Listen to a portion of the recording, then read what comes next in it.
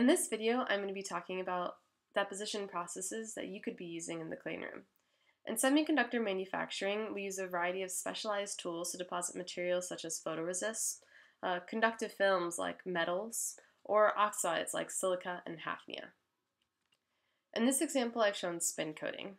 Essentially, what spin coating is where we take our wafer, or substrate, which just means surface, and we mount it to a plate.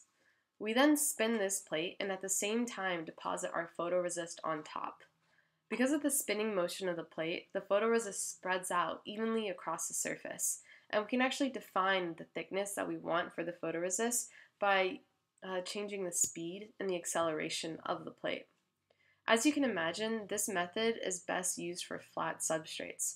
When we try depositing materials on surfaces that have patterns or are curved, we get uneven film growth and other undesirable effects. In this next example, I've shown sputtering. In sputtering, we use a plasma that we direct at a target. So plasma is just ionized gas, or otherwise known as or just a gas that has a charge to it. We take our ionized gas or plasma and we direct it at our desired material. So in this example, we've shown gold.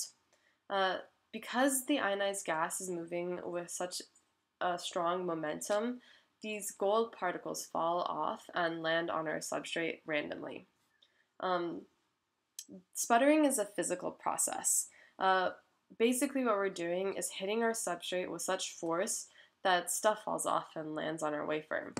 This is in contrast to chemical vapor deposition. So chemical vapor deposition is commonly abbreviated to CVD. And what we're doing in CVD is taking our source material, or the material that we want to deposit, and carrying it through a reactor in the form of a gas. So usually we'll carry it through with nitrogen or argon. These source materials then react with our surface, and that's what a heterogeneous reaction is. It's a reaction at the surface of your material. So when we're trying to make or optimize CVD reactions, we want to maximize these heterogeneous reactions.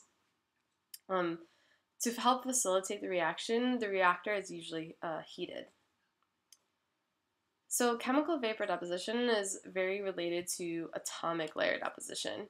So this YouTube video is a great intro to ALD and has a nice animation on what the ALD process is. So if you have time, I highly recommend you copy this link and watch it. But ALD, or atomic layer deposition, is exactly what the name is. It's a method of depositing materials one atomic layer at a time. ALD is advantageous because it's self-limiting, meaning that it only reacts with the surface once, and such that we can get very thin films. We also can achieve a large area uniformity because, again, it's only reacting with the surface one layer at a time. And finally, because of this, we have a very high level of control over the entire process. So in ALD, we usually have two chemicals that are paired together. For example, I deposit titanium nitride at Pickle Research Center. At Pickle, the precursors for titanium nitride are TD mat, or tetrakis dimethylamidotitanium, and ammonia gas. So precursor is just a synonym for reactant. So with TD mat and ammonia as our precursors, we can form titanium nitride using an ALD process. So looking at this picture, if this were a titanium nitride growth cycle, we would first expose our surface to the titanium nitride, the titanium source, which is TD mat, and then the TD mat only reacts with the surface at specified sites. And then we purge the reactor, which means that we take away any of the excess gas, and we only have this one layer of TD mat that's reacted with the surface. And the ammonia gas only reacts where the TD mat has reacted. Finally, we then purge, and what we're left with are these tinitride films.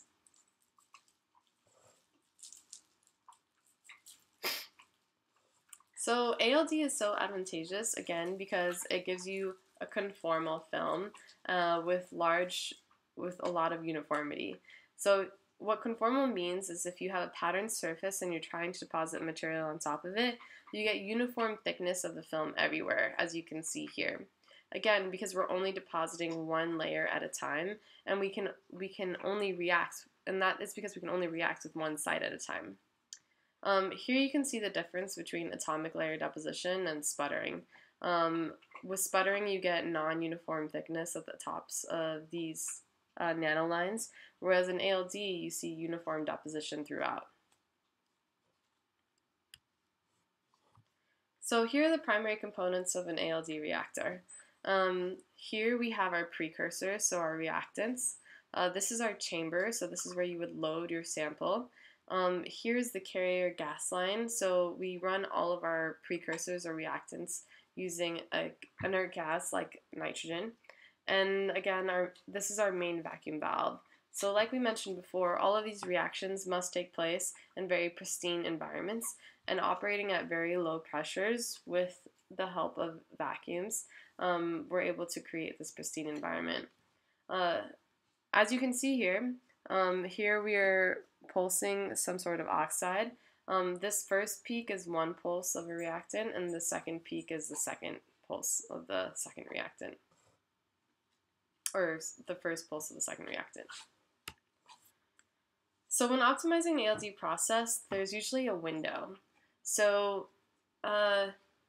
these reactions have been worked on for many years now, and it has been found that if the temperature of the ALD is too high, then you get desorption of the reactants with the surface. So instead of the reacting with the surface, the reactants hit the surface and then immediately get purged away. However, if you operate below the ALD window at a lower temperature, these reactants can just condense on the surface and not actually react. So there's what you call like an ALD window, an ideal defined set of temperatures by which the ALD process is best. And you want to be at a point where the temperature is not too high so that your precursors desorb or decompose, but high enough so that you can overcome the activation energy required for the reaction. When choosing our precursors, for these types of reactions, these are things that you should think about. One is volatility. Sometimes we have great precursors, but it's impossible to make them a gas, which makes them unsuitable for ALD reactions. There's also reactivity, so none of these reactants can be air sensitive. Otherwise, it would hinder our process. Also, they have to be stable, right? So they cannot decompose in the reactor, and if they decompose in the reactor at a low temperature, then that limits the temperature of our processes that we can have. And then finally, in an ideal process, there wouldn't be any side reactions or byproducts, but that's never true. So whatever byproducts that form must be easily purged away in the purge cycle, and also not have bad effects on the substrate, so they cannot etch the film or compete for other sites. So finally, the precursors have to be available. So a lot of these precursors are actually really expensive, and I know from personal experience that they can take up to a year to get to arrive in our lab. So plasma-enabled ALD is a special type of ALD process where we use plasma to decrease the activation energy required for the ALD process. So if you guys will recall from chemistry, all chemical reactions have some sort of activation energy that they must overcome to actually happen. Using plasma makes everything more reactive, and we decrease the activation energy. What that allows us to do actually is it helps improve our ALD window, and it can also lead to faster deposition time because, again, everything is way more reactive. And because of these effects, we can get fewer contaminants in our film, and also we can use the plasma to clean our reactor. So if you recall from earlier, plasma is just ionized gas. So if we blast the plasma throughout our chamber, we can use the plasma to knock off debris that's accumulated on the walls, and this will clean the whole thing. So we've learned a few deposition techniques. atomic layer deposition, chemical vapor deposition, sputtering, and I've included evaporation here because it's very similar to sputtering. But in evaporation, what you're doing is, again, evaporation is also a physical process, but you're using ionized gas and hitting a target, and this time causing it to evaporate and hit your target, hit your substrate. This table shows a comparison of all the deposition processes. In ALD, the thickness uniformity is really good. The step coverage is good.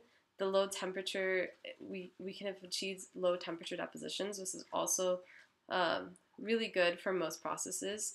It expands the range of materials you can use. However, the only disadvantage is that it's very slow or fair. CVD, again, the thickness uniformity is pretty good. However, it doesn't get as good conformal coverage over patterns, so the step coverage varies. Again, there are some CVD processes that you cannot operate at low temperature. However, it does have a faster deposition rate. Sputtering and evaporation, where they really suffer from as deposition processes, is step coverage. Like that example I showed you earlier, you get non-uniform deposition across patterns. So that's it, and thank you.